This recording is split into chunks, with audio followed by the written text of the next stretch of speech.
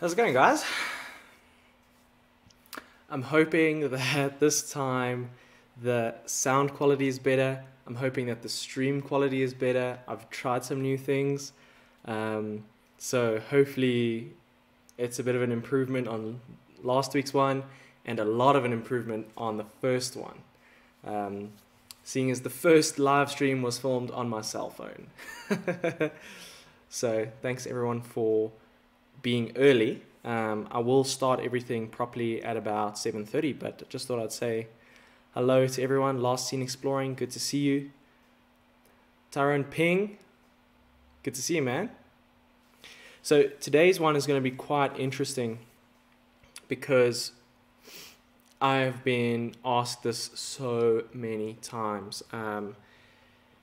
What camera do I use? What camera equipment am I using? You know, how do I make my videos? A lot of things like that. And I thought rather than making a full-blown video, which is not really what my channel is about, I thought this would be the perfect thing to kind of speak to on a live stream. So there's going to be loads of questions from you guys. I know I'm going to show you some of the equipment that I use, and I'll answer your questions and stuff as well. So I think this is going to be a really great way for us to do that, get all of that information out in one long video, rather than me trying to film something and then try and squeeze all that information into, you know, a 20-minute video.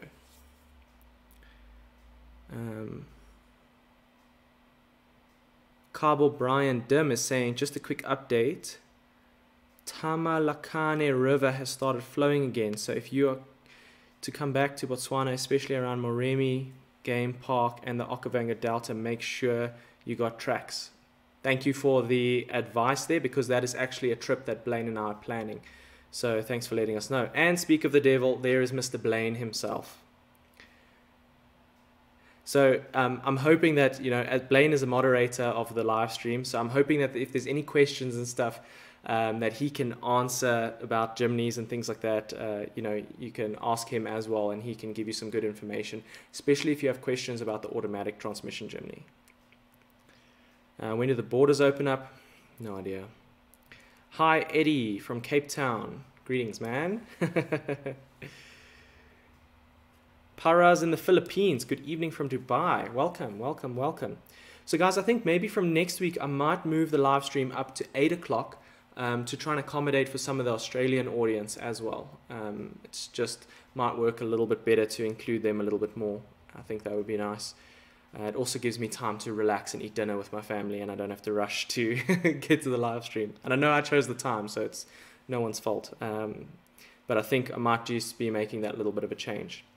So in comparison to last week, can I get some feedback on the sound situation? Is it sounding better?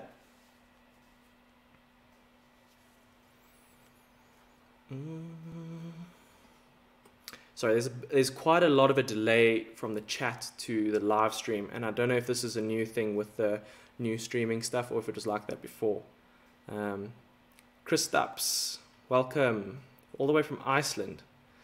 Man, it must be looking really beautiful now, because you guys are starting to go towards summer a little bit, hey? It's a good place to be in the world.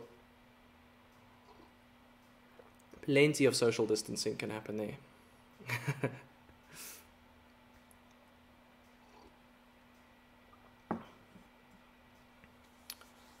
Sound seems perfect. Okay, that's good. That's good to know.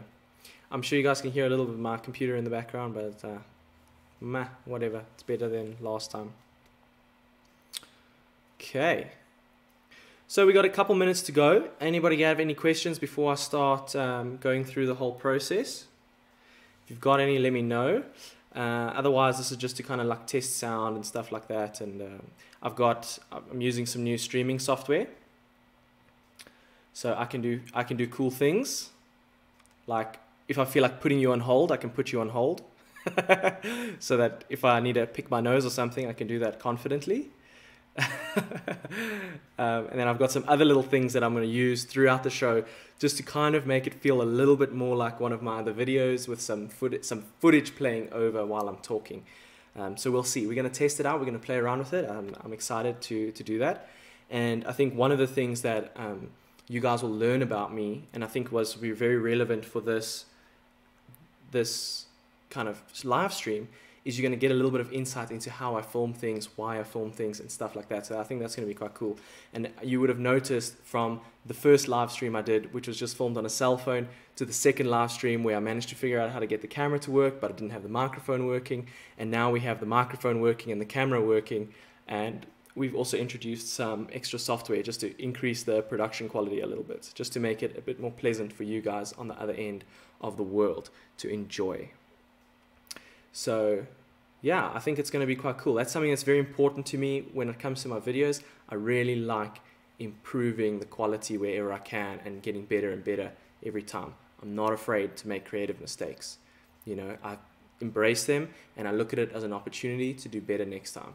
So there's been plenty of times where I've uploaded a video and then people have complained that the audio levels are too high and then, you know, the voice is too soft or whatever. And it's just, those are the kind of challenges that you go through learning to become a YouTuber, and those are some of the things that I'm hoping to kind of cover today, and how I've kind of also learned from those things to improve my videos.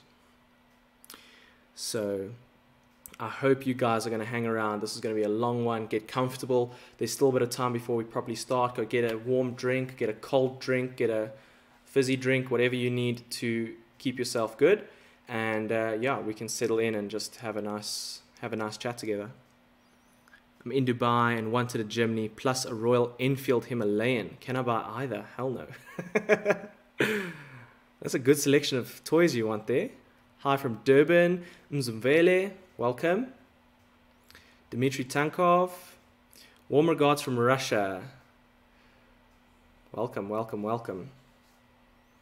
Okay, so let's see where we're sitting at. 24 minutes past. Okay, so the next maybe 30 minutes or so is going to be very much so based around the photography and video equipment that I use. So if you have any Jimny related questions, I'd recommend trying to get those out now in the next 5 minutes, because I want to kind of bang on that topic first, and then we can Q&A and just chat and do whatever after that. Okay. I hope that'll be okay with you guys. I thought it would be good to have a little bit more structure with the live streams. I don't want it to just be like I'm reading anything. I want it to just feel like a free and open conversation, and I want to be able to answer your guys' questions. So I think it'll be nice to answer questions relevant to the topic we're talking about. 410 Expedition from Canada. Lovely. One of my favorite places in the world that I've never been to. I realized the other day that all my favorite YouTubers and content creators all live in Canada. Rikus Peterson, hi from Strand. Also a lovely place. I like Strand, Somerset West Side out there, because you're so close to adventures and stuff out near like Grabo and that way down towards the coast, but at the same time you are still within reach of getting into like Cape Town CBD and stuff. Nice place to live. Hello from Southern California, Borderline Explorer. Welcome, welcome, welcome. We got a really nice varied audience today. Where's my Filipino guys? I'm not seeing anyone today. Maybe they're still sleeping. Hi gents, how have you found the Suzuki SA service / customer care to date? Craig Durheim, I have had exceptional service from my Suzuki dealer. That's the only one I've dealt with. They do Suzuki Bramley and Suzuki Kailami. I've had nothing but good things to say about them. And I know that that's their reputation in the community, is that they know what they're doing, they're good at what they do, and they out there to support their customers and stuff. So that's really great. Hey, we got Frikkie in the chat. Welcome, Frikkie. Overland Adventurers. Hello from the Lake District, UK. Ooh, somewhere I'm also would love to go and visit. One day I'm going to do my Land Rover Defender tour around the UK. That's what I'm going to do. I really want to. That's like on my bucket list. I need a scrappy Land Rover Defender 110 that can get me around the UK, and I just want to go and explore everything. Go up to Scotland, go to Ireland, go do all of the things there. I'd love to just spend 6 months cruising around. Okay, so we got 3 minutes to go. Sorry, I know it's a long kind of hurry up and wait situation. But I wasn't going to leave you guys on the loading screen for that long. But for the new people who have joined, you get your turn at the loading screen. There we go. Welcome to the show. Live stream starting soon. Instagram handle, website, Patreon. Present. Okay, so Marvin, good to see you here. I know I've got a lot of Filipino support, so it's good to see the guys around.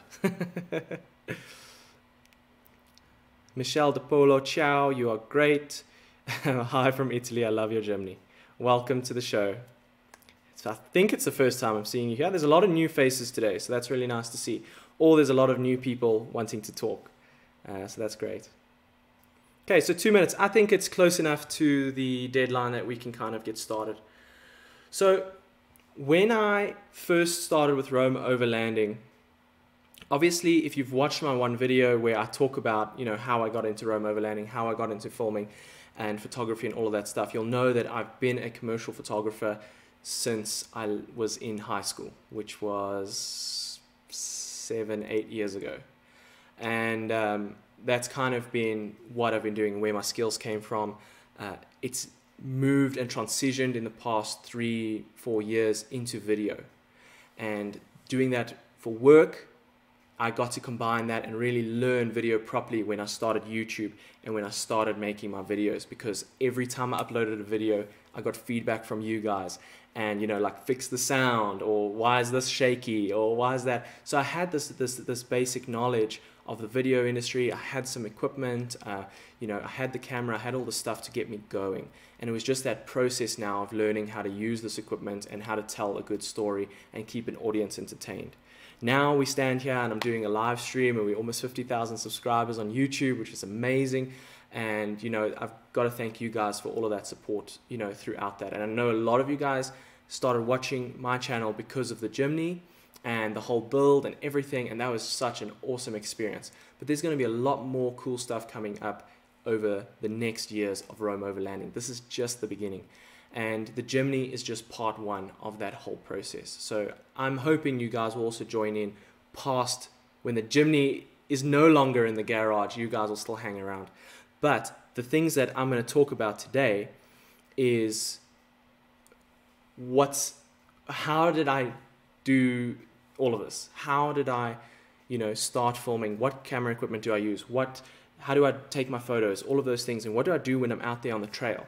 So I'm going to try and cover as much of that stuff as possible. And I want you guys to ask questions. 410 Expedition is asking, who was your influencer? For me, there's a couple, right? Anderson Pierre White was a big reason why I got into overlanding, because I was doing research on another vehicle and he had done a car review. I found his channel. I started going down that rabbit hole. Once I had found Anderson Pierre White, that led me to find Expedition Overland. Now, Expedition Overland is my big kind of inspiration. I want my quality of my videos to be like theirs, my storytelling to be like theirs. You know, like Claycraft and his team are just, they do really incredible productions. And from me, as from a production perspective, I've got huge respect for them, because I know what it's like to travel out there. I know what it's like to do all of that stuff, and the way that they can just push their quality and just have such an amazing story to tell at the end of the day as well. I have so much respect for them. So that's who I look up to on a day-to-day basis. Anderson Pierre White has made some beautiful films and things like that, but he's much more, for me, of a storyteller than necessarily like a cinematic. You know, he's got some beautiful cinematic footage and stuff, and he's definitely, his cinematic quality has definitely been improving as of late as well, which is really, really nice to see. But his stuff was more primarily storytelling. So whereas Expedition Overland just had this kind of combination of storytelling and like cinematic production and things like that. But it's because they have a crew of people who are out there doing photographs and filming. It's not just them on their own. So I see myself and Anderson Pierre White going out there on my own, trying to make the most cinematic and beautiful piece of content as you can, with your limited resources of being the only person out there. And that's super difficult. But I'm going to show you guys a clip now. It's from one of my recent trips where I went to Kakakama, and this is what I want to kind of get you guys thinking about is like, I filmed all of this with one camera and one lens, okay, and a tripod. That's it. So I'm going to go ahead, I'm going to play it, and I'm sure some of you guys have seen this before, some of you may not have, but here we go. It's been somewhere where I've really been wanting to go, and it's a really special place called Kakakama.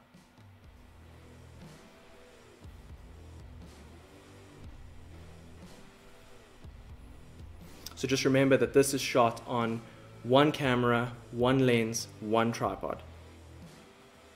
Every single shot is getting out of the vehicle, setting up the tripod, you know, getting back in the car, driving out, driving back, picking up the camera, moving to the next location, doing the same thing again and again and again and again. So there's a lot of stuff like this here. I drove all the way up the mountain, drove all the way down the mountain, drove all the way back up again. A lot of work goes into that process of making something like that. Now, there's a lot of stuff going on here, and there's a lot of movement, and there's a lot of things like that, and knowing your equipment and knowing how to utilize your equipment to the kind of peak is what's going to make you be able to really get some special footage. You know, you don't have to have the best equipment. You just need to know how to use it. And I think that's something that's really cool. Something that I've learned from doing roam overlanding is having to just improve myself constantly as a filmmaker and as a storyteller. And it's something that I still feel like I've got so much to learn. I'm just kind of getting there. So let me have a look at some questions and stuff. Hadrian Smith asks, hi, have you thought about a car cam? So in my Botswana trip, I actually used the GoPro inside the vehicle, but the adapter I used for the microphone didn't work properly. So I was really upset with the audio quality and didn't really end up using too much of that footage. However, once this lockdown is over and stuff, I will be kind of following that a little bit further, getting the correct adapter, and I will have a car cam. I've definitely... Henry, look, what's this? It's not brandy, it's tea. I thought it's irresponsible to drink on live stream when our country is in an alcoholic deprived state. So I'm paying respects to all the brothers out there. Borderline Explorer, Omar, that's a lot of tripod chase. Yes, it is a lot of tripod chase. Now, when I go to the next part of the video, which I don't know if I can fast forward the video or not. I don't want you guys to rewatch the same thing, but I'll play around with it a little bit. Until today, approximately how much money have you spent on the car? I'll discuss that in another video. Sorry, I just want to see... No, I can't. Sorry, guys. Okay, so actually, I can do anything. No, I can't. I'm not going to fiddle with the streaming software right now. I'd rather keep the ball rolling. Okay, so let me show you. Now, this is not the camera that I used to make that little video. These are not. I've sold my equipment. When I did that video, when I was in Cape Town, and this is one of the reasons why Blaine asked me, he sent me a question on Instagram earlier today, and he said, why did I swap from Sony to Canon? And it's a big thing. I had to fix my Sony camera. I had to send it in for repairs 3 times to fix the audio jack. Now, when I'm out and I'm doing a once-in-a-lifetime trip and my sound stops working, that's really frustrating, especially considering I'm a filmmaker and I'm a vlogger and all of these things. I need my sound to work. That's how I tell my story. So that is something that I just couldn't deal with anymore. And when I was there in Cape Town, the microphone stopped working. I sent it to them to get fixed, and they sent it back and it still wasn't working. And I found out on the day, on a shoot, that I was being paid to be there, and I was being paid to record sound, and the microphone stopped working. And I just said, from that day, not a chance am I using Sony ever again. It's just been so unreliable in that sense for me. As a photography camera, incredible. Other videographers who are doing it, if you don't need sound, perfectly fine. I've now swapped to, this is my new main camera now. This is the Canon C100 Mark II. Can get a nice little looky at that. Okay, on here I've got the Canon 18 to 135mm zoom lens. It's the nano focus. This has got image stabilization. The camera has great autofocus. The lens has got great autofocus. So this is my new kind of main camera. The reason why I say main camera is because this thing can record non-stop. It doesn't have a recording limit, whereas most other cameras have a recording limit. So if you are running like an interview or something, say for example, I've done an episode with Juba from Juba's Journeys where we sat and we chatted about his Land Rover Defender. And then I did a video with Darren from Bush Tech where we sat and chatted about his Hilux. Halfway through, I had to stop the recording just in case it stopped recording and then restart it. Whereas now I can have those like really great conversations without having to stop the recording. So that's why that is my main camera, because it's the most reliable camera. It also has got 2 audio port inputs with professional sound, all of those things. So for me, you can see here, it takes these special XLR plugs. So I can use professional microphones and things like that. I have these adapted so I can still use normal microphones. And it just gives me backup because I can run 2 sound sources. I can make sure that I don't lose sound or quality or anything like that. So while we're talking about sound, it's one of the most important things for making videos. People can excuse bad footage, but they can't excuse bad sound. And that for me is one of the biggest limitations for a lot of people to really get people to sit and enjoy their content, is if the sound messes out, it really stops that ability to just relax and enjoy the content. So one of my favorite microphones, and it's amazing, and it's cheap. This is like the entry-level Rode video microphone. It's this dinky little thing. If I pull off a little dead mouse, this is how big it is. It's tiny. This is amazing, okay? It's really good. It's got really good off-axis rejection. It's like 900 Rand, which is like, I don't even think this thing is like $60 or something. I think maybe it's $60. Like, it's incredible. And the level that this will improve your videos and the levels that this will just having this little guy is great. But this guy reaches a limitation. Now, if you are vlogging and you've got the camera here all the time and you're talking, this works fine. But the second you move away from this microphone, it turns to crap. So what you want to do is, when you are walking away from the camera, or when I'm talking and I'm walking and I'm doing stuff, I use these little guys. These are the Rode Wireless Go guys, and I've got in this one, I've got the lavalier mic. So I can just pop this in my pocket and I can have this clipped on here and I can walk around and these wirelessly speak to each other and transmit the sound into the camera.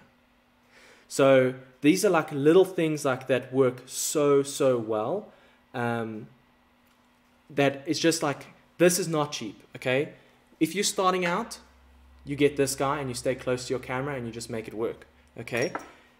This, you're starting to look at $200, okay, for these little guys. But you don't need to have a microphone plugged in here. Oh yeah, $200 for this, and then another $100 for the lavalier mic. So if you've got this guy, this little guy has a built-in microphone. So you could just clip it here, and kind of go for it. But it's a bit big and bulky, and I don't really like using it like that. But it's good in a pinch, because sometimes you leave it in your pocket and you get out your car and maybe you break this thing, or you never know, because it's so small and so light you barely notice it. So that can kind of happen, and it's good to have a plan B, and that's why I like these. I've used this to film an interview where I haven't had the right microphones, and I've held it in my hand like this, and I pointed towards the interview to the interviewee and to myself, and just kind of turn it like that to get semi-decent sound. I just want to check a couple questions there. Okay, some car cams up to 19 hours. Yeah, so I mean, I would use a GoPro or something for a car camera. I would ideally like to use a Canon M50 for a car camera because it's very small and very good quality. Kunrad Oberholster, hi from Cape Town. Do you have a planned story and try to film as you travel, or do you just get footage when you see good setting or opportunity? Thank you. This is a great question. So there's 2 layers to the story, okay, for me. I know where I want to go, and I know where I want to place myself, right?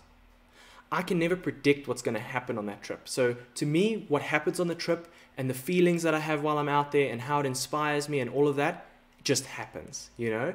And then, you know, sometimes you'll just chat to the camera and I just let the moment take me, but I can talk the hind leg off of a donkey. So I just let the moment take me and I just talk to the camera and I just put out my feelings and, you know, how it all, you know, how it's going. And then later I'll sit and kind of put that together. So the story for me is when I'm talking, okay? But when I'm driving and I'm filming, I'm planning every single shot. If we think back to that video I played earlier, that sequence, I planned every single shot. So I would drive and I'd go, okay, I've driven this way. Now I need a shot driving this way. Now I need a shot driving towards the camera. Now I need a shot driving across again, or then now back. I need some environment. I need some landscape. I need little details. I want to see the wheels. Maybe I'm going to show detail on the vehicle. Maybe I'm going to show myself driving. Maybe I'm going to show, so you constantly, the more clips you can put in and the more stimulation you can give your viewer, the better the result is going to be. But you can't do it in a jarring way. Each one needs to lead into the other, needs to lead into the other. So that's why it makes sense when you're planning, you know, to kind of do that kind of variety of shots. So I'm just kind of keeping that in my mind. I'm going, okay, the last shot I drove away from the camera. The next one I need to do this. I hope that kind of answers your question a little bit. Rolbos Overland. Hello, Simon. How's it going, buddy? Christine Siebert, what's the best overlander for a teenager? I'm not going to be answering those questions just yet. This is more about cameras and all of that stuff. I will, and Christine, I see your comments about drones. I'm going to cover that now. C100 is way too huge for your Suzuki Jimny. Well, Massimo, all I'm going to say is that me getting this camera and me, and the Jimny and having a complicated relationship may have happened at a similar time. No, I'm kidding. This is not the reason why I would sell my Jimny, but it is, it's a lovely, lovely creature to work with. That dinky little thing, I'm assuming Borderline Explorer, you're talking about this guy, cardioid or omnidirectional. This is a cardioid, super cardioid microphone. So it rejects noise from behind and it only accepts noise in the front for those who don't know what that means. And it pretty much, there's another one you can get called the Video Mic Pro or something, not the new one. But essentially, if you're filming that way and you're behind the camera and you talk, it can pick you up nicely. Whereas this one, it's going to sound like you're really far away. So there's, you know, different strokes for different folks. So Christine says, what about drones? Now, you guys will know that I don't use drones. Okay, why don't I use drones? I can easily go and buy a drone and do the whole mission.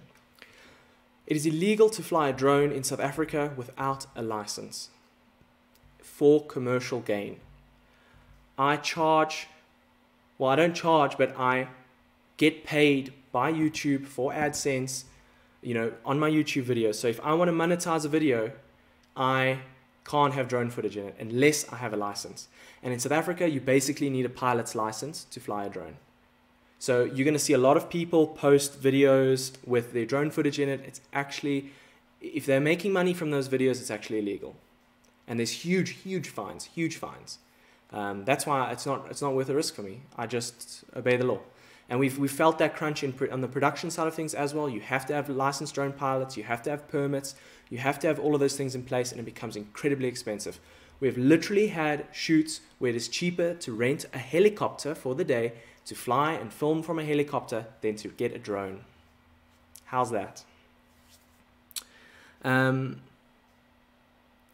Okay, so Pat Millies, just found your channel by watching a Kalahari video. What a chance that you are streaming. Welcome, welcome. I've noticed that video today has just boomed in views. I don't know if somebody's shared it or an article has been posted or something, but awesome. Welcome to the show. How long to edit and make a show? Well, Hadrian, this is a really complicated thing. Say, for example, my Isimangaliso series, right? When I came back from there, I'd been traveling for 8 days, filming every single day, copying footage every single day. Like, every single day was work, okay? So when you come back, you need a couple days just to have a break from that trip. I know it sounds weird, but you need a bit to disconnect a little bit from that trip and the footage. Then I sit and I start going through the footage and making my selections and things like that. Then I will start kind of putting stuff together to roughly see how the story goes. Then you start thinking about, oh, I mean, how's the colors going to look? Am I going to, you know, what do I want this to feel like? Then I go through it, I kind of put together a rough story. Then I really trim it down a lot because I'm aware of the time. So maybe when I put together that rough story, it might be a 40-minute video, right? Then I cut it down, boom, boom, boom, boom, boom, boom, boom, to like 20 minutes. That's like my maximum. I try and do is 20, 25 minutes. Ideally, 15 minutes is really nice. So it's a really tricky thing. You got to really cut it down, but you still got to keep the sincerity of the video. You got to really keep the story of the video. You don't want to blabber on too much. I'm a good blabberer, so I mean that's difficult for me sometimes. But and then you got to do the music and all of that stuff. It takes a really long time. It'll take me about a week to do a video. You know, so that's like from start to finish, all day, every day, pretty much. Putting my time in. It'll take about a week. So it's just going through all of that footage and doing that. You know, I'll film for hours and hours and hours, and then it's deciding, do I do 1 episode or 2 episodes or 4 episodes? So there's a lot of stuff that goes into it, man. So Ruben van der Merwe, how's it going, buddy? Hope you're doing well. Yes, Pat Millies. Yes, that's good to see. I've seen I've had a couple articles posted about my YouTube channel over this past week, and I've had a couple email requests for people wanting photos to use for some articles and stuff. So I think it's going to be quite nice for the channel and stuff. Do you organize all the terabytes of footage? I'm assuming that's all of the terabytes of footage, TBR footage, yeah. So the way I organize my footage is I just have location, which it will be, say for example, Isimangaliso Wetlands National Park, and then in that I'll have day 1, and that'll have all my day 1 footage, and card. So in day 1 is card 1, card 2, GoPro, things like that. So then I'll divide all the things, maybe camera 1 or camera 2, stuff like that, you know. And then I'll have day 2, camera 1, camera 2, GoPro. Yeah, that's kind of how I'll organize my footage, so I know I can just import that whole folder structure into Premiere Pro, and I'll have all of my stuff broken down nicely for me. You seem to be a perfectionist. Is it a very good trait, but sometimes it has to be hard as well? How to manage this properly when traveling around? Mr. Double XL Albatross, you have touched on a very serious topic. I am a bit of a perfectionist, but through my time of being a creative, I've learned also to relax on that, not have so much expectation. There's times when you can just really be such a perfectionist and put in so much work, and you upload a video and you forgot to hit render on a warp stabilizer, for example, which has happened to me. I made a 35-minute video, and the second last clip in the whole video doesn't have the warp stabilizer on it. Now, when you upload to YouTube and you pull off a video and you re-upload it, it's never going to get the same performance again. So I upload, and when I hit fire, I hit fire. Normally, I don't even watch the video afterwards because I'm nervous that I'm going to have a mistake in the video. So there's some videos that I've uploaded that I've only watched for the first time recently. So it's one of those things where it's just like you just hold thumbs and you hit upload, and it's just like, and then you hope people are going to like it. You know, it's a really kind of tricky, emotional kind of process. But I mean, yeah, it is something that when it comes to my other work, my work that I really get paid for, my photography stuff and that, you know, I do a lot of high-end commercial retouching and stuff for alcohol brands and on a lot of my photography. And you have to be a perfectionist. You have to. You can't leave a grain of sand on a bottle. You can't leave, you know, a water droplet out of place. There's just some stuff you have to do, man. And that's just, I love that. I feel like I'm in my element when I get to do that kind of stuff. What lens would you recommend for the Canon M50? Just purchased the camera and loving it so far with the kit lens. That's from Overland Adventurers. So I was going to buy the Canon M50 instead of what I'm filming on right now is the 90D. I just decided to go for a bigger camera, but essentially they're pretty much the same. And the lenses, speaking of lenses, I've got some here for you to have a look at. So the one that I got for my vlogging stuff and really like wide landscape stuff is the 10-18 kit lens. I mean, it's pretty damn cheap. It's plastic, fantastic. It's not the type of lenses I'm used to using.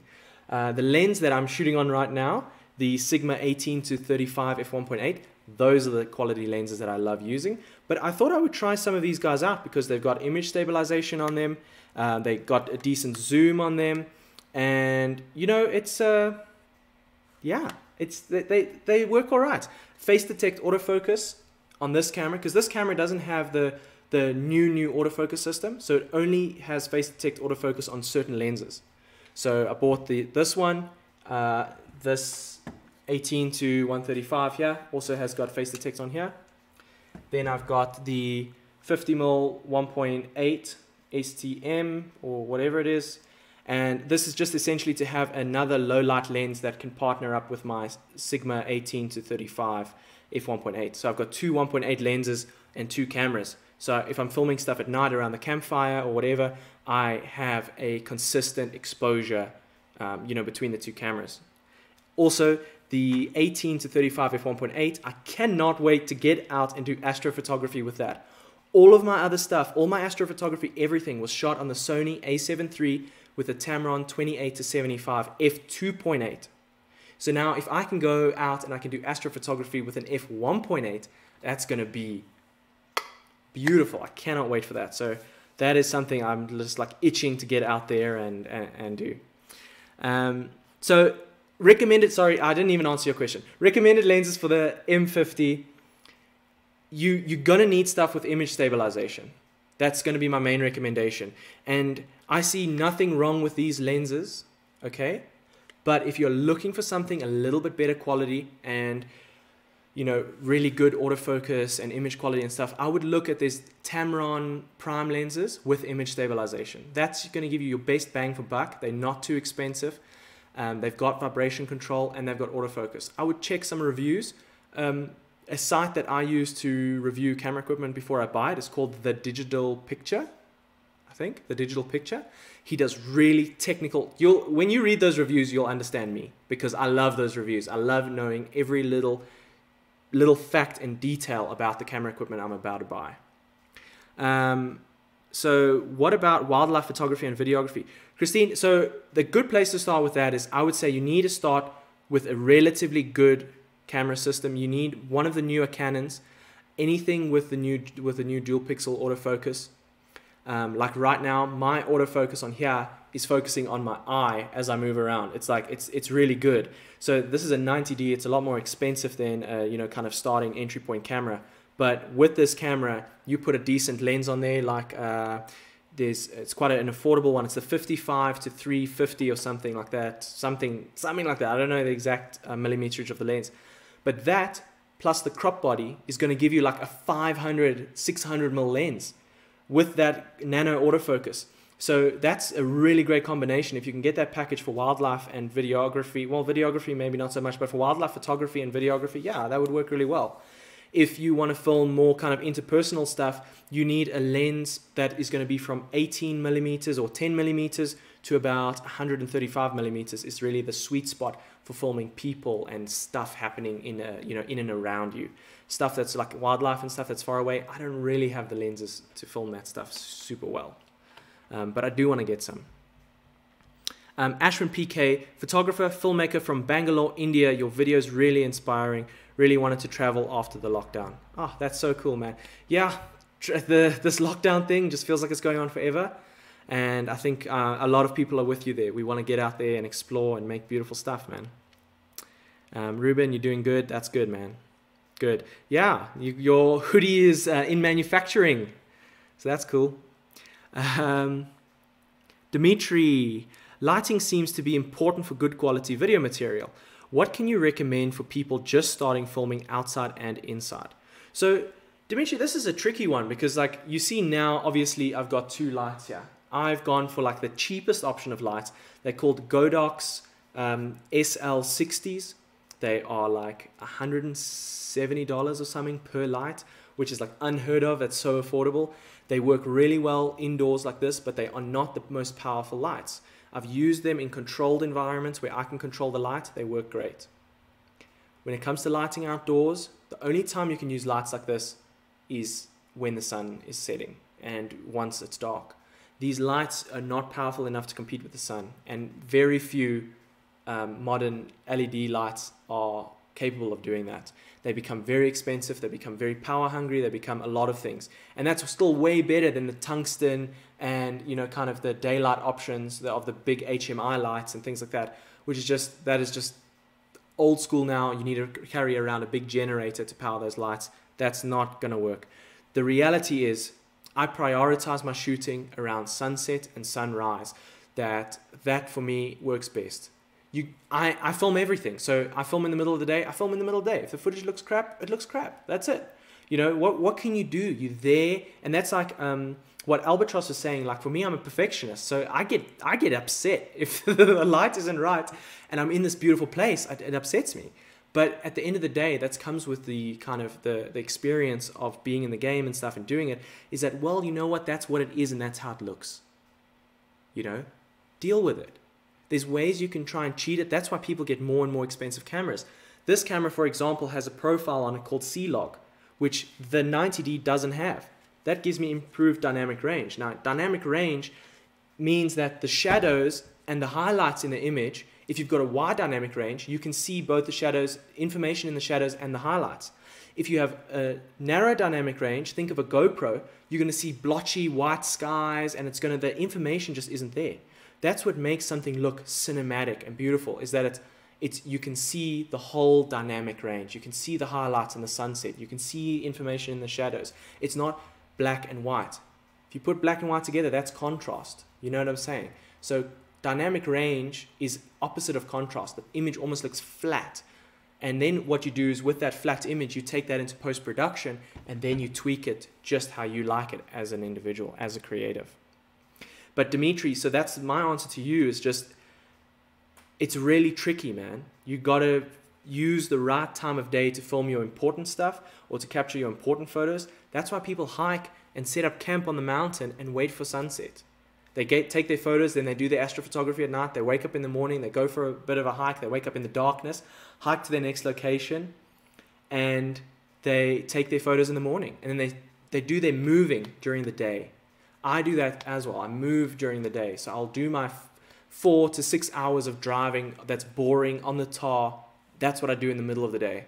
And I'll stay in camp longer and film my content for YouTube. I'll stay, you know what I mean? I'd rather wake up early, film my stuff and have a late breakfast and do all of that and then leave camp and then drive during the middle of the day than, because then sometimes you get to camp late or whatever, but then you might get a cool sunset photo on the road. You might find a spot on the side of the road that's got something cool there and you pull off and take a photo or film something. You got to really kind of play it like that. Perinsunga 96, GoPro headcam for future road trips. Maybe you want to try it. I don't know, man. I mean, you're going to just be seeing a lot of my my sun visor. I don't know if that'll be too fun. Hadrian Smith, do you have another camera for vlogging? So I actually don't do a lot of, hey guys, it's Peter McKinnon here. You know, and you'll notice that a lot of the YouTubers and stuff don't do that anymore. They put the camera on a tripod and they stand here with a lapel mic and they do their thing. And I prefer doing that. So I do have a camera that if I do want to vlog, that's the 90D. I'll run all my small lightweight stuff off the 90D and I'll do any of my bigger, more important stuff on the C100. Do you have another camera for vlogging? Okay, yeah. Is the journey on Jimny tiring? Is it suspension comfortable for longer trips? Amaya Natu, I'm going to answer more of those questions later, so just keep that one aside for me and you can ask that again later. Right now we're focusing on camera related stuff. Henry throws a spanner in the works and says, you can only take one of your current cameras on a trip for both video and photos, which and why? It has to be the 90D, because this doesn't take pictures, guys. This is a video camera. It only records. You can take a photo, but it just takes a screenshot essentially of the video footage, which is just useless for me. So the 90D is the all-rounder. The 90D is the camera that I would recommend people buy because it takes amazing photos, it takes amazing video, you can do slow-mo, you can do all sorts of things, the autofocus is incredible, everything. This is not a tool. I would not actually recommend you go out and buy this camera. This serves very specific needs for me. I can record huge amounts of footage on here and it takes up very little space. And that's what is very important for me. It's a fail-safe. I don't want to have to rely on the 90D all the time. I want the 90D to be my photo camera and my B camera. And I ideally want to do most of my filming on this. The image quality out of this has a documentary feel about it. And that's why I'm very excited to try and use that more. I want my videos to have a certain feeling about them. So it's a specific tool for me. I don't recommend it for everyone. I recommend the 90D, which is the one I'm using right now. Ashram PK, how do you manage shooting and enjoying the journey? Most of the videos have a variety of shots, which requires a lot of time and effort. You know what, man? I enjoy filming. I enjoy photography. I enjoy all of that stuff. So when I'm out there and I'm doing that, it's the same as some people love going overland. Like I've had people comment, yeah, but you don't even chop your own wood, or you don't even... Everybody goes out and does these things for certain reasons. Some people really just love to go out there and just sit and do nothing. I'll get ants in my pants, man. Like I need to be doing stuff when I'm out there. I need to be filming. I need to be... It's very important for me. So it is a lot of work. And running out, that trip I did to Kakakama, that video I showed you guys earlier, I got in and out of that car in one day over 100 times. Like seriously, I got in and out that much. And it was just one of those things that I was exhausted by the end of the day. You barely eat food and you just bomb out and you sleep. That's it. It's great. And you wake up the next day and you do it again. And you wake up the next day and you do it again. And it's, I don't know, for me, I enjoy it. I do need a break when I come back from my trips though, because it is quite tiring.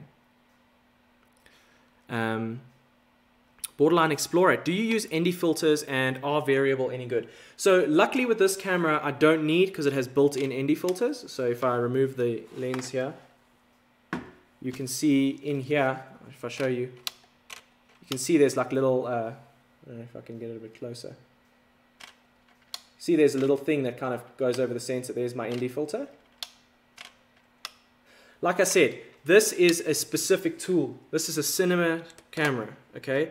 So it's designed to do all the video things really well. But with my, let me see if I have it here.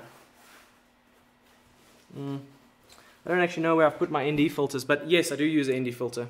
I use a variable ND filter, and that is on, yeah. I used to use that all the time on my Tamron. What I loved about it is it was so easy to change exposure. You don't have to do any dials. You can just do a smooth exposure pool. So that was really nice for me. I really enjoyed doing that. I know that this is a lot of like nerdy photo information and video information for a lot of you guys, but this is something that a lot of people have been asking about, and I know that there's a lot of people who watch my stuff because they appreciate the cinematography and they appreciate my photography, and I just thought this was a nice way to just kind of explain some of that stuff. So now, I don't shoot everything on a tripod, okay? This is the tripod that I normally use. It's right here. Nice and small, lightweight, compact, great for a small light camera. Not for this. Do not put this size camera on a little dinky tripod like this, okay? This is perfect for mirrorless cameras, and even my 90D, it'll work just fine, okay? But when the tripod is not good enough, I have a gimbal, okay? This is the Ronin, DJI Ronin SC. It is again, the little one. I sold the big one because it couldn't fit in the Jimny. I regret that. This is nowhere near the same as the proper Ronin S, and I should never have sold it. I have regrets every day. I hate using this thing. It's never really smooth. It's, I don't know. I can nowadays do more handheld, and that's also the reason for buying this. I mean, look at the grip on this camera. I've got a little, look, oh, I mean, come on, this is like, with image stabilization on the lens, you've got your adjustable eyepiece here. You know, you can really get stable footage with this. I don't need to put it on a gimbal. When I do need a gimbal shot, if I'm doing a product thing or something like that, and I'm doing it, maybe need a push in or some smooth pans or something like that, I can use this in the 90D. It does work. It doesn't work with the 18 to 35, but it works with my 50mm, and it works with this 10 to 22. So that's kind of, I use that, again, it's a tool that I use when I need it. I try not use it if I can help it. Okay, so Jacques van Jaarsveld. Sorry if asked already, do you use drones, and if so, what kind? I recently got my Mavic Mini and it's incredible because of its size. It's the Jimny of drones. Jacques, yes, I did talk about this a little bit. If I was going to get a drone, I'd get the Mavic Mini. Because the thing is, what I could do is if I get the Mavic Mini, I don't need a license to fly it. Even if I got a Mavic Air or whatever, you don't need a license to fly them non-commercially. But I could use it for my photos on Instagram, for example, because I don't earn income off of my photos on Instagram. But I can't use it in my YouTube videos because I earn an income off of my YouTube videos. So that's the situation I'm in. That's why I don't use a drone. Hi, what app do you use to edit your videos? From Marvin Bilrand. So I don't use, okay, I do use an app. It is an application, but I use a piece of software called Premiere Pro. It's made by Adobe, and yeah, it's kind of an industry standard. Premiere Pro, Blackmagic's DaVinci Resolve, and Final Cut Pro from Apple. Those are the kind of 3 standards for editing in the kind of production world. Do you want to give any information about your job which allows you to finance all of this? Also give you the free time to do it. 144 megahertz. I freelance as a photographer and filmmaker. So I do occasional jobs, and that's why I have a lot of free time. But more and more every day, Roam is starting to look after itself with the help of awesome patrons, people buying merch, the YouTube videos, everything. You know, I don't have sponsors who pay me. I can get equipment and stuff, but you know, the financial side of things is very tricky to kind of negotiate with people. So that is something that, you know, we'll be working on in the future. But yeah, essentially, for me, I would just love to be doing Roam full time. There's recently on my website, on the banner, if you go onto my website, the big banner there, I've got a form that people can fill in, and if they want to go on future Roam trips, right? And so, I mean, if you guys are interested, you can go and do that. Essentially, what you'll do is you put in your name, email address, the vehicle you drive, and the type of accessories you have. And the couple of, 20 odd sign-ups that I got from last week's live stream, it's actually been really incredible to see all the rigs people have. And it's given me the idea of, this gives me a way to get in touch with people if they've got a really sick rig, that I can maybe do rig walkarounds and stuff like that of their vehicles. It's my series called Overland Inspiration is what I call it. And so that's something that I would like to do in the future. And I'm going to be using those as well. If you guys don't mind using that, I'm going to be using that information to find people as well. So it's going to be going on trips and stuff, but it's also going to be a great way for you guys to potentially get your vehicles featured. If you've got something that's really sick and you want to show it off, I would be happy to come sit down with you, find you wherever you are in the world, and you know, we can sit and chat and film something really cool and show people your vehicle. So that's also something. So if you guys do get a chance, you can head over to Roam, www.roamoverlanding.com, and it's just right there on the first banner. So 144 megahertz, I hope that answers your question. I used to have a job. When I first started Roam Overlanding, I had a job. And when my year at that company ended, I left and pursued Roam Overlanding full time and just do a little bit of freelancing here and there. Thank you, Blaine, for sharing the link. I'm Turkish and you love Roam Overlanding. Yusuf, thank you so much. I love Turkey. It's one of my overlanding destinations as well. You should film the animals and nature associated with your travels. Then you would be a good candidate to take David Attenborough's place. I promise. You have the right personality and charm. Thank you, Mr. Albatross. I do a little bit of filming. I don't know how many of my videos you've watched. I do a little bit of filming of the wildlife and stuff. It's not my main interest. Definitely my main interest is vehicles and overlanding, photography and video and stuff. But I enjoy the experience of seeing the animals. But I wouldn't go out of my way to sit in a bird hide for 3 hours or 5 hours or 7 days to film a particular bird. Hello from Malta. I enjoyed watching all of your videos. They are amazing. Can't wait to see more. Keep up the excellent work. Thank you so much, Robert Portelli. Thank you for joining in and tuning into the live stream. How do you get footage in the rain? So that is a very good question. And now that is something that comes down to buying the right equipment first of all. Now, another reason why I bought this camera is because this camera is built like a tank. It has weather and dust sealing. The same as the 90D, they have weather and dust sealing. I don't have a lens that has weather and dust sealing just yet. Now, a lens and a body combination that has weather and dust sealing can function fully in the rain. So that's another pro to buying professional equipment. The difference between an M50 and the 90D, weather and sealing, plus a bunch of other things. Difference between the EOS R, because some people will say, well, Adrian, why didn't you buy the EOS R? It seems to be a lot better than the 90D, and it is in a lot of ways, but the weather sealing is not as good, and the actual build construction of the thing is not as good. I know a 90D will last wherever I take it throughout Africa, wherever I go on my adventures, that thing will last. They are built like a brick, and so is this thing, and that's why I bought them, is because they are going to go and see some serious abuse over the next couple of years. I want to be able to take this camera and give it to somebody who's never filmed before and say, point this thing at my car, I'm going to drive. Because sometimes I have to do that. Sometimes I don't want to put it on a tripod. Sometimes the situation doesn't lend itself to having a tripod. Sometimes you just got to give it to somebody else and just say, please point this at my car, let's do this. So that's that. And I mean, the shoot I did with Juba, it was raining like mad. I was literally, the water was just pouring off the camera. Luckily I had, a sealed camera and a sealed lens at the time. So it was really crazy, but I would just take my cap and I just put it over the lens just to try and divert some of the rain away. But obviously the water gets on the ND filter and the lens element and stuff like that. You get lenses with special coatings that are repellent to water as well, the more professional lenses. I think it's a fluorine coating. But yeah, so, okay, let's see. What have we covered? We've covered, oh wait, there's one more thing in the sound department, and it's what's here. I don't want to mess around with it too much, but okay, whatever.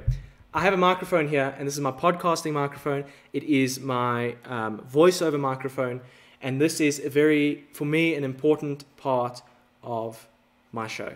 A lot of people will comment and say they really enjoy my voiceovers and things like that. And it's important for me to try and get a good quality voiceover. This is not the best microphone in the world, but it was affordable when I bought it, and it's done a pretty good job so far. And I'm using it right now. I've got it on a stand, so when I tap the table, it doesn't make a noise for you guys. Lots of little things to consider. But essentially, all of these little components come together at the end of the day, plus my knowledge and my experience and that stuff, to form what you guys know as Rome Overlanding. It's a lot of work and effort. It's a lot of time. It's a lot of sacrifice. It's a lot of work. And I would say to anybody who's wanting to kind of get into it, just learn all the time. Watch YouTube videos. Watch, courses. Do all sorts of stuff that you can to kind of learn more, because there is so much stuff. But most importantly is just go out there and keep trying and keep creating and keep practicing, because that is going to be the thing at the end of the day. There's nothing like learning from experience. It is one of the best teachers. And I've spent hours. I didn't go and study photography. I didn't study filmmaking. I learned everything from Google, just from watching YouTube videos. And I've done that with everything. I've learned everything about overlanding through watching YouTube videos. But there's just certain things you need to learn by going out there. I've watched all the overlanding videos I can watch. I've watched every single one of Ronnie Dahl's videos, every single Expedition Overland, every single Andrew St. Pierre White video. But I still go out on my trips and learn something every single day. And that is something that is really important, You can only sit inside for so long watching and learning. At some point, you have to summon up the courage to go out there and do it for yourself. So I kind of hope that you guys can see, I don't have any really fancy stuff. I mean, everything that you've seen from me hasn't been filmed on this equipment. I could have filmed it very easily and done all the photos and everything on that 90D.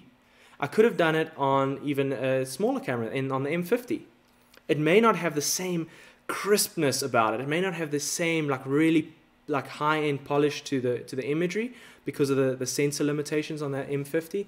But you can really go out there and do it, man. You can, honestly, the main thing that I would say that makes your footage look professional versus not an amateur, but amateurish or a hobbyist, is using manual exposure control.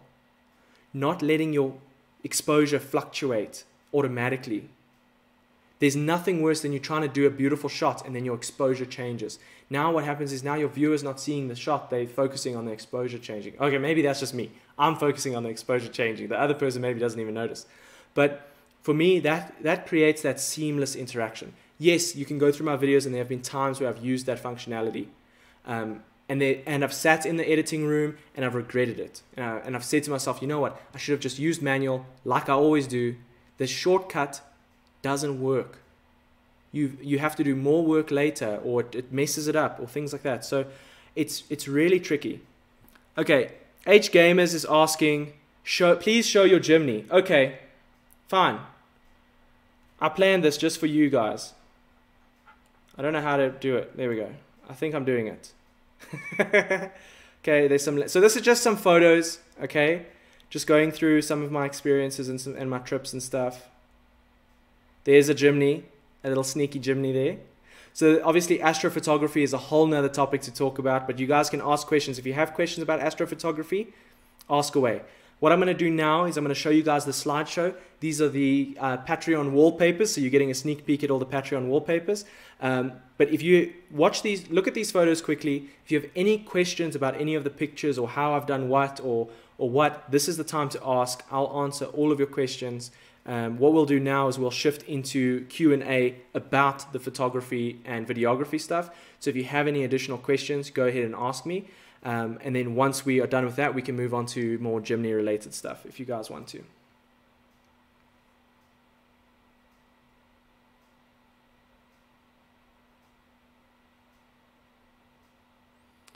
Oh, this is my favorite place. This was Karma Rhino Sanctuary. Such an incredible place. It's just the light.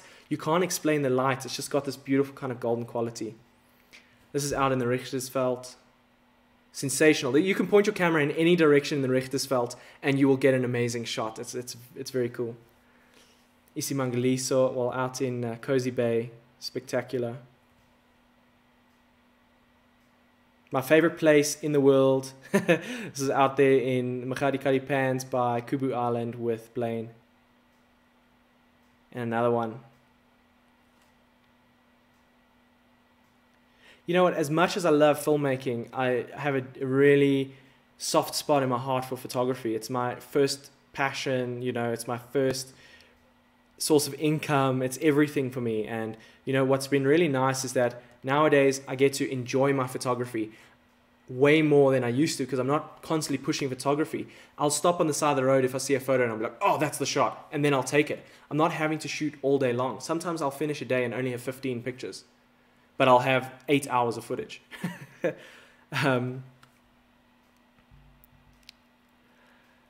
So let's see here. Blaine Forster asks, shutter times on astrophotography. Okay, so this is what I'm going to say. Astrophotography is not a science. It's a formula. It's simple, okay? There are certain relationships with certain things that are going to dictate your shutter speeds and stuff like that. But essentially, you're going to start off with an ISO of 1600. Okay, you're going to need a camera that can shoot manual, and you're going to need a lens that can shoot between f2.8 and f1.4. Okay, the wider your lens can go, so the smaller the number from 2.8 to 1.4, the better. But essentially, you're going to start at ISO 1600 at f2.8 at 30 seconds. Is going to be your exposure, okay? The wider you can go on your aperture, the brighter the image is going to be and the more stars you're going to pull out. But ideally somewhere between ISO 800, so if you have an f1.4 lens, you can use ISO 800. You don't have to use 1600, which means you're going to get a crisper image because you're going to get less grain, okay? So there's things like that. That's a kind of like pro tip for you. It's not a crazy science to get good astrophotography. Once you know how to do it, you can do it. So so you're going to start at about 30-second exposure. If you're using a very high megapixel camera, you need to use a shorter exposure because obviously the pixels are tiny and the Earth is constantly rotating. So it's going to paint a little line with the stars. So the smaller your pixel, the more of a line it's going to paint. Which means the shorter the exposure. The bigger the pixel, the less megapixels you have, the longer you can hold the shutter open because it's not going to paint a line. Okay. David Woods, is your YouTube videos covering the cost of your camera gear acquisition habit? No, sir, it is not. It is not. This is, yeah, no, does not. Put it this way, I'll even be honest with you guys. A month, okay? A full month of YouTube at 400,000 views in a month, okay, is to maybe $300. That's what you get. So 400,000 views over a month, $300. That's what YouTube earns you. That is why people have things like Patreon. That is why people sell merch. That is why, because I can, you know, that's why people, I mean, some live streams and stuff, you can donate in live streams. It's called Super Chats on YouTube. You know, there's things like that. That's why they implement all of these other revenue earning kind of platforms, because you do not make enough money from YouTube ads. So anybody out there who's expecting to go out and they're going to make big money off of YouTube, think again. You have to really develop a kind of connection with your audience to the point where they trust you and they want to support you. And then they get onto something like Patreon and they donate towards every video you produce. I've got 3 amazing patrons at the moment, because I used to have a Patreon that I canceled and I no longer use, because I just didn't feel like I could fulfill my promises on that. And it was a monthly donation. It wasn't per creation. So then people were paying every month, even though maybe I had a month where I didn't really make a video. So I just felt guilty. I was still working at my other job and things like that, and it just didn't feel right. So now I've made a new Patreon, and that is now per video. You can donate $3, $5, $50, whatever. And you get other perks, like you get the wallpaper packs. These live streams, after lockdown, these live streams are moving to Patreon. These are going to be Patreon only. So enjoy them now while they are, you know, available for everybody. But it's just going to be part of my moving towards going full-time on Rome Overlanding. I need to reward my patrons with something really significant, you know. And I think these live streams and having that kind of interpersonal connection is going to be really valuable going forward. So that is something that's going to be like quite cool. Yeah, and then what settings you use? Okay, so Robert Portolini, I hope I answered your question, answering Blaine's question. And then 144 megahertz. The wider the focal length, the longer the exposure can be. Exactly, yeah. So I mean, you don't, sorry, I didn't explain that, but you don't want to shoot astrophotography unless you're shooting nebula and stuff like that with a long lens. You want to use something that is really wide. This lens is not a good example because it's not really a good astrophotography lens. It's not a wide enough aperture. But you want to use something that's like 10 millimeters or 14 millimeters, or for example, now on 18 millimeters on a crop sensor that translates to about 24 millimeters, which is a really nice, I enjoy shooting astrophotography at about 24 millimeters. Yeah, I mean, and you know what the thing is, 144 megahertz, like you raise a valid point there with the star trails. You know, to do really impactful star trails, you have to leave your exposure open. I think it's 4, 5 hours or 10 hours or something ridiculous like that. To get really good quality star trails. Double X Albatross, right now 44 people here, but we only have 13 thumbs up. Please don't forget the thumbs. Thanks for reminding everyone. You know what the thing is, this is a very specific and targeted video. I don't expect everybody to like this video. I don't expect everybody. This is for the guys who this is valuable for. It's for them. It's not for everyone. But I know that this is something that's important for people to kind of get a bit of perspective on. James Feeney, if I donate $5 through Patreon, how much of that do you actually see? Gosh, that's a good question, man. I'm not too sure on the cuts and stuff. I would assume I'd probably get like, I think they take 10 or 20%. I don't know. I think it's quite small. I think it's 10%. So I think I'll get $4 or $4.50, something like that. It's much better than YouTube. YouTube, so I actually saw last week, I had 2 super chats, one from Blaine, right, and one from Sam, and they were, the one was $20, Canadian dollars, and the one was 200 Rand, right? I only got 150 Rand from each of those. So the Canadian dollar to Rand is about 10 times. So they work out to about the same donation. So of that was supposed to be 400 Rand, I get 350, or it was 300. So that's like 25%. So YouTube takes 25% of that donation. So it's almost better to do Patreon and donate through Patreon because I actually get a higher percentage as a creative. And on the YouTube ads, YouTube takes half. How's that? So if I generate 10,000 rands worth of ads in a month, I only get 5,000. So it's pretty rough. It's pretty rough. Funny enough, what works really well is the merch. I do it through Teespring. They're the guys who did this hoodie, and they're the international merch. So I have a local merch and I have international merch. Local merch, you just look on the store, you tell me what you want, and I'll get it made locally and shipped to you locally. It's faster, it's cheaper, it's a bunch of stuff like that. But internationally, I actually make really good money off of selling merch. I think last month was some people bought some stickers and they bought some hoodies and some t-shirts and stuff like that, and that was about $65 profit. So I mean, it's not a lot, but it all adds up. If you have Patreon and it's Patreon's making you some stuff, and then you're selling a little bit of merch and you're making a bit of money from ads, and then I'm picking up some freelance jobs here and there, it's enough to kind of keep me going, but it's definitely not flourishing amount of money, I'll be honest with you. Yeah, so I hope that kind of answers your question.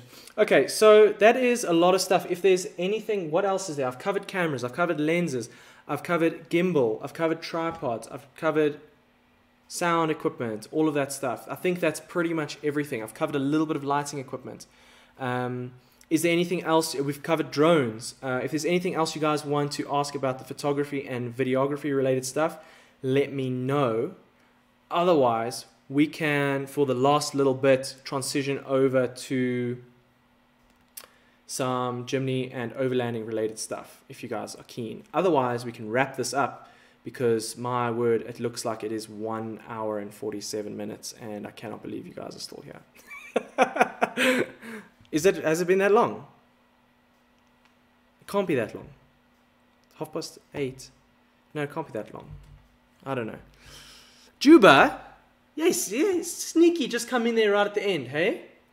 What hard drives do you use to back up videos? We haven't covered computers, which is one of the most essential part of putting these videos together. So Juba, I have 4 hard drives, okay? I've got 2 on the computer, 2 500 gig SSDs. I have an external SSD, which is another 500 gigs. And then I have a 1 terabyte hard drive, which is in a ruggedized case that's waterproof, drop proof, everything, hurricane proof. So essentially what I'll do is the SSD is what I use to work on, and I use the SSDs on the computer to work on. That 1 terabyte drive is what I dump stuff onto. Dumping, for you guys to know, it's not, going to the loo. It is copying footage from your camera onto your computer. It's called dumping. Okay, just in case you guys wanted to know. So essentially, hold on 1 second. Yeah. This little card, holds all the spare memory cards. What I'm doing, this camera can take 2 really big SD cards, okay? And it can film for 11 hours on 128 gigs, which is a really, really, really, really long time, okay?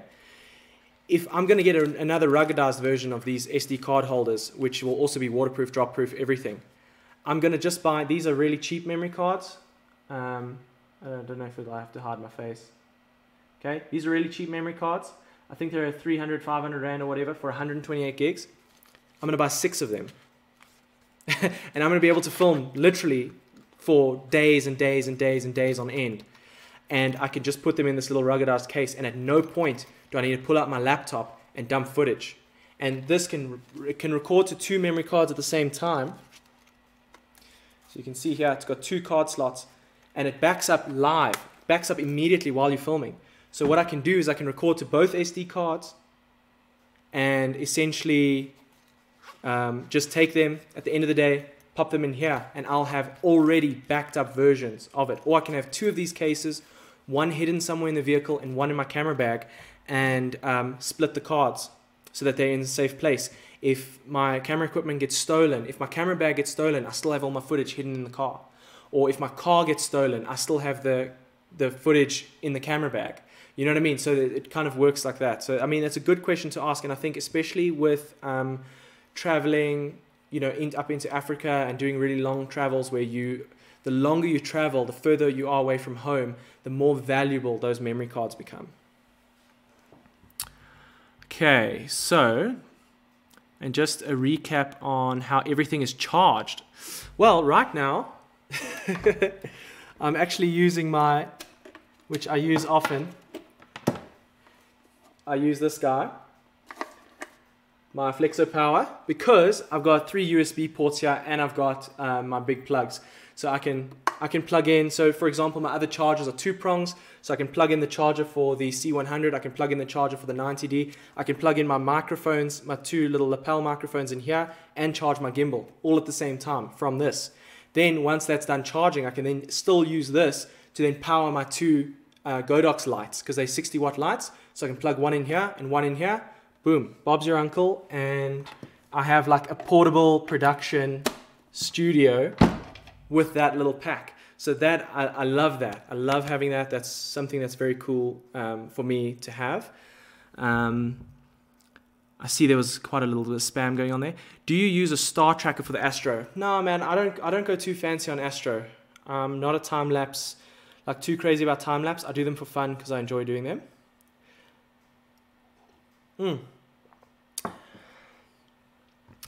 James hitting with the hard stuff there, hey? So how's the trailer research going?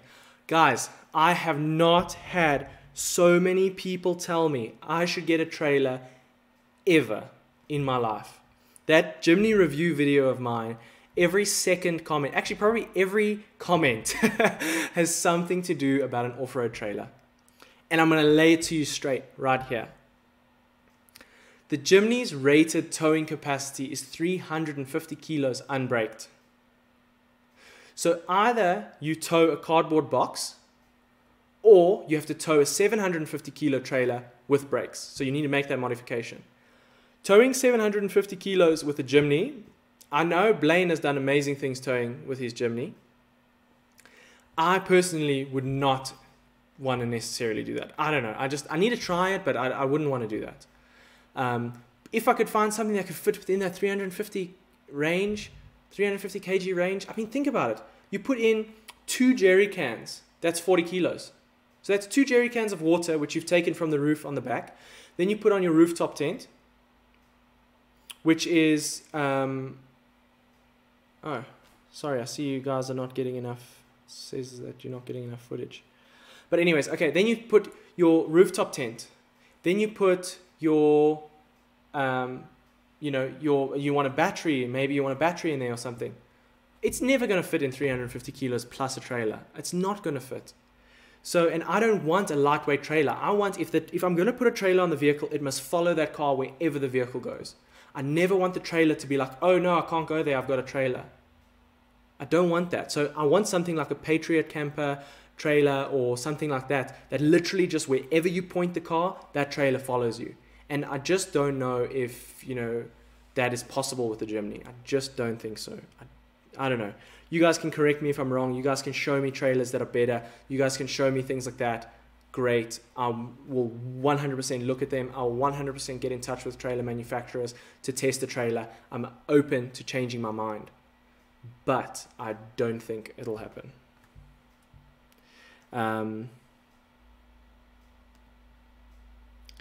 Error. YouTube is not receiving enough stuff. Oh, that's not good, YouTube. Okay, well. So I see here, Big Red Pig SA. Namibia or Botswana, which one is better as a photographic destination? Ooh. Sorry. I haven't been to Namibia. But what I've seen, looks incredible. I've been to the Richtersveld, which is really close to Namibia. And that was sensational. So it is one of those things where it is, it's really tight, it's really close, it's really, really close. I think Namibia is so extreme. But Botswana has got something else, man. Botswana, you've got the wildlife that you've got in Botswana. It's the quantity of wildlife you have in Botswana. It's those sunsets in Botswana are just sensational, being out on the pans and things like that. I think that is incredible. But then you're talking Namibia and you've got the mountains and the rocks and the deserts out there. And it's just, okay, photo tour, Namibia. It's just so much. So many different things. You can go to the shipwrecks. You can go to the ghost town you can go to. There's so many things you can do there. So if you're going just for photos, I rate Namibia as pretty damn epic. But I mean, Botswana's pretty epic too. But I think Namibia. Dimitri, often I find nature colors a bit dull, and I see that in finished production, the images and videos are color enhanced. How do you feel about making your footage a bit artificially boosted color-wise? Greetings from Bucharest, Romania, from Dacia Project. Look, Dimitri, I am a professional content creator. My job is about enhancing the footage. I don't do it in an incriminating way. I make it look and feel like it was when I was there. Maybe my kind of imagination embellishes it a little bit sometimes, but more often than not, nowadays I just try and make it look as authentic as possible. And what happens more often than not is the camera cannot actually capture everything. You have to kind of push the camera to kind of have that same feeling. Our eyes are much better than cameras. Nice to see you, Dacia Project. Ubaid Gafar, when are you going to make another video due to the virus? Buddy, I don't know, man. I don't know. I've heard some rumors that production is unlocked now. I might be able to apply for a permit to be able to make videos.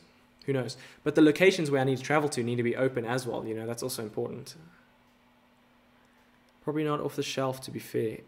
Sorry, James. What is... James, just explain that comment to me a little bit, please.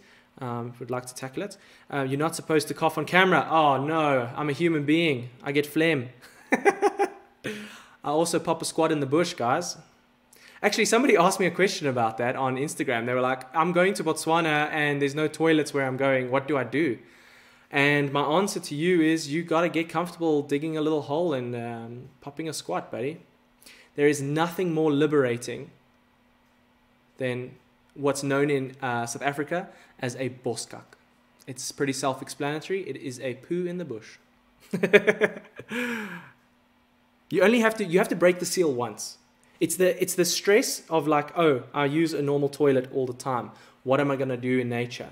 Then you get out there, you do it once, and you go, wow, that feels so natural. Why have I never done this before? Then once you've broken the seal, it's fine.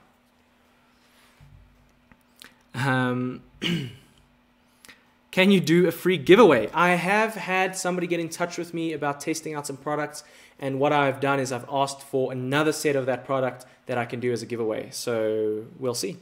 They might very well be. Manzi Alain Pacifique Rumongi. Come on.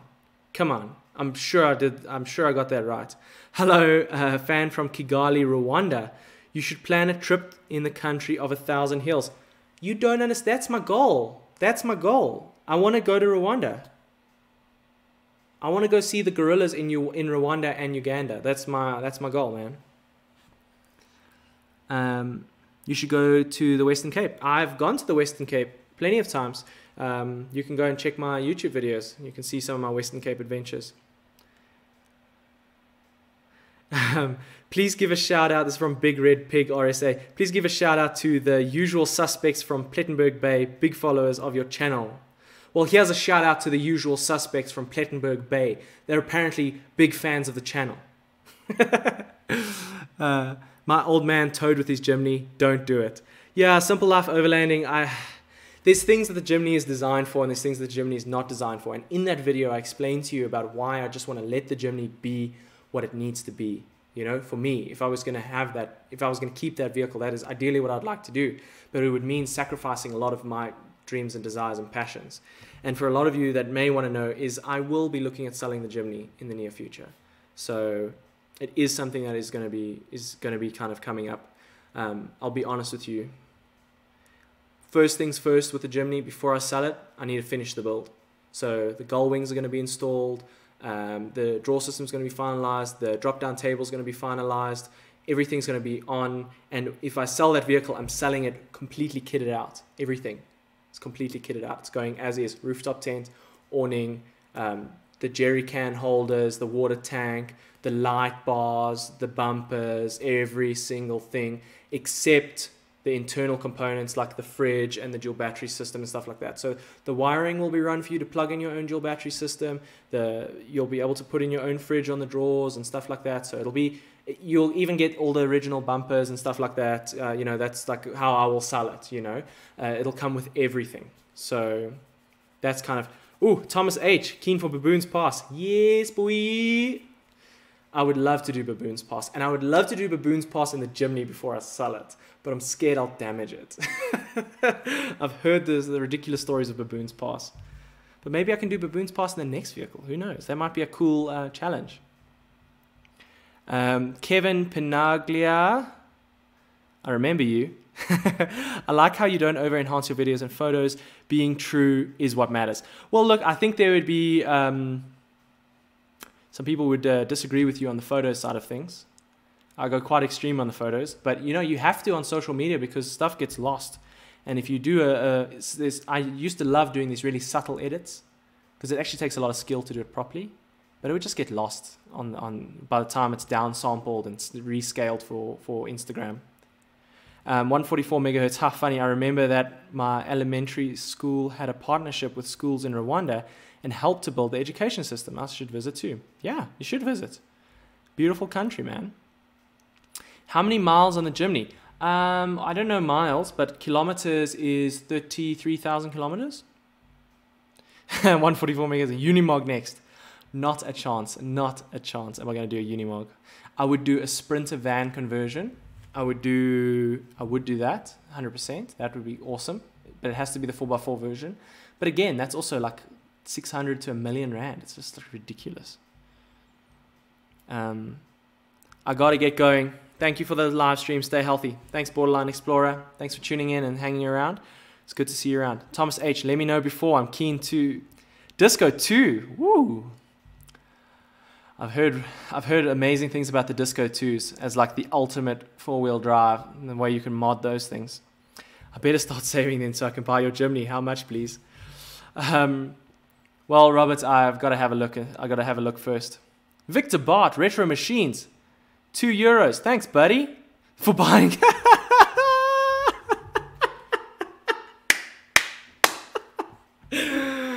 That is the best I've ever seen. That is the funniest thing I've ever seen. If I did, yeah, I would. If what do I need? I just need 200,000 more people to donate €2 and we can buy a Unimog.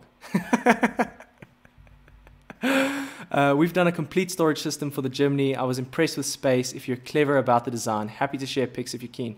Simple Life Overlanding. Yeah, man, you can always send me photos. You can share them on the iRoam group if you want to as well, if you want other people to see. Yeah, we're busy working on, we've got our storage system that we're busy working on with BushTech. That's kind of come a long way now. And we kind of just want to put the finishing touches on it. And there's obviously some other stuff that's coming in with the Gullwings that's going to really kind of revamp the way I use the Jimny for camping and the way other people would use their Jimnys. So there's a lot of cool stuff coming along. Rickes Peterson, I completely agree that the Jimny's towing capacity is really bad. Best thing to do is have another vehicle to carry all the luggage like a single cab Ranger, Hilux or Amarok. Yeah, Rolf, Hilux time. Yeah.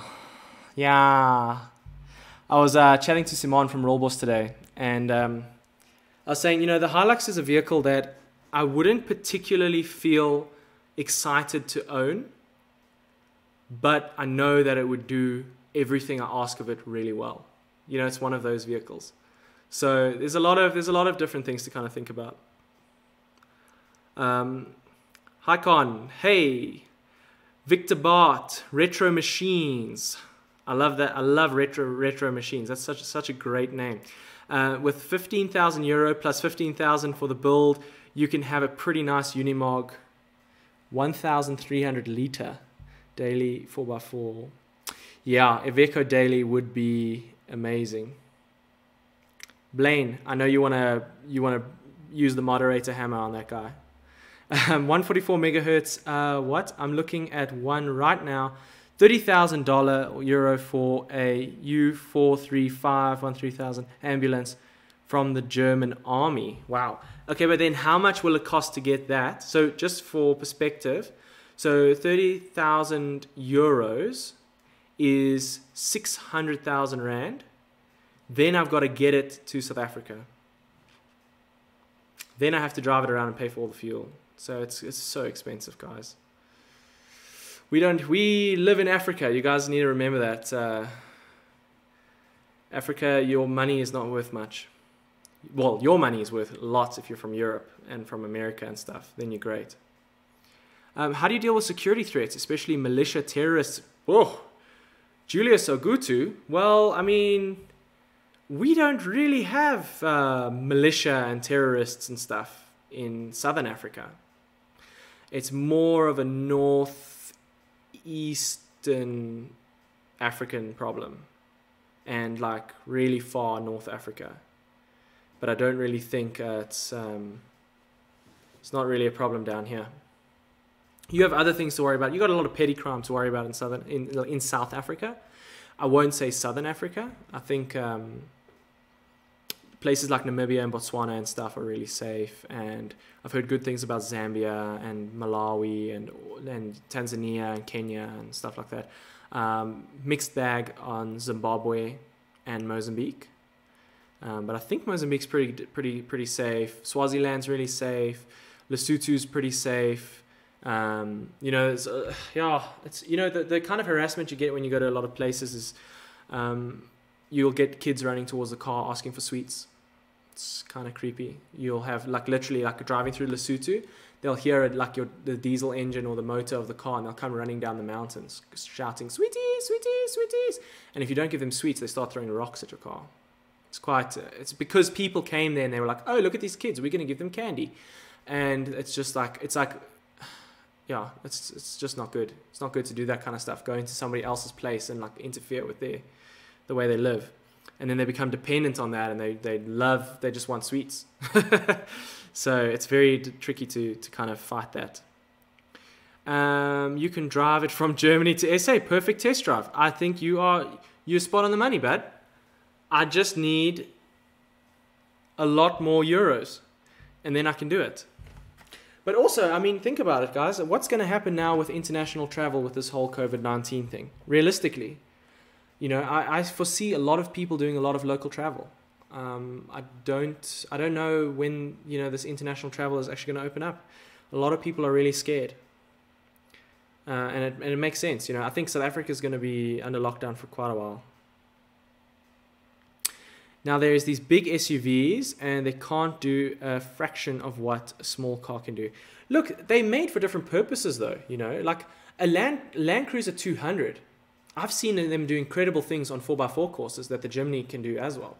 But a Land Cruiser 200, bet your bottom dollar you're going to be way happier on a really long drive and on a really long tour in a Land Cruiser 200 versus a Jimny. It's just fact. Bigger vehicles are more stable on the road. They've got more comfort and capacity and all of those things. There are perks to having bigger vehicles, but where a bigger vehicle really sucks is now you got to drive that big thing around town. You got to go to the grocery store and park in the tiny parking bay where some guy's parked like an asshole and he's over the line. And, then things become really stressful. Now you've got this big, beautiful vehicle and, it's just, you have a panic about it.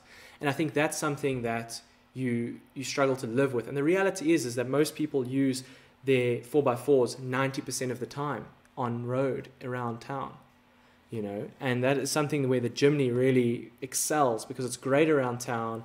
It's all right on the highway. It's very acceptable on the highway, but it's fantastic off-road doing little mountain trails and things like that. That's just really where it shines. But it's not a burden to have driving around town, And that's something that it fits this really nice little niche. Look, guys, thank you so much for tuning in. I think I'll give you guys 2 more minutes to ask any emergency questions if you have any. But we are over an hour and a half now. And yeah, I think it is time to call it for the day. I hope I managed to answer a lot of your questions about the kind of equipment that I use. I hope I got to kind of inspire you a little bit to be confident that you don't really need that much stuff to go out there and make beautiful films. It's really about your passion. It's really about your skill and things like that. And the most important thing is just to get out there and keep making stuff. And that is the most important thing, guys. And 20 de Toy says, how's it, buddy? I fully agree with you. Every 4x4 is unique in its own way. 100%. And on that bombshell, oh no, now there's more people tuning in. No, it's fine. On that bombshell, we're going to be wrapping up. So thank you so much for joining, guys. I really appreciate it. And yeah, we'll see you next Monday. We'll do another live stream. If you guys have any particular topics you want me to chat about, you can get in touch with me on Instagram. You can get in touch with me on the iRoam group on Facebook. You can pop me an email. You can head to my website and contact me through there. There's so many ways you can get in touch with me. I try and respond to everything. The best way to get in touch with me is on the iRoam group. Post some photos there, write something, ask a question, whatever. I'll get in touch with you. Other roamers will get in touch with you. It's a really nice kind of platform and a nice place for everyone to chat. And it guarantees me seeing your comments and things like that. Very difficult to see everyone's comments on YouTube and Instagram and things like that. Okay, so thanks, guys. Have a good evening. Have a great week ahead. And yeah, hopefully this lockdown situation doesn't last too much longer. Thanks. Cheers, guys.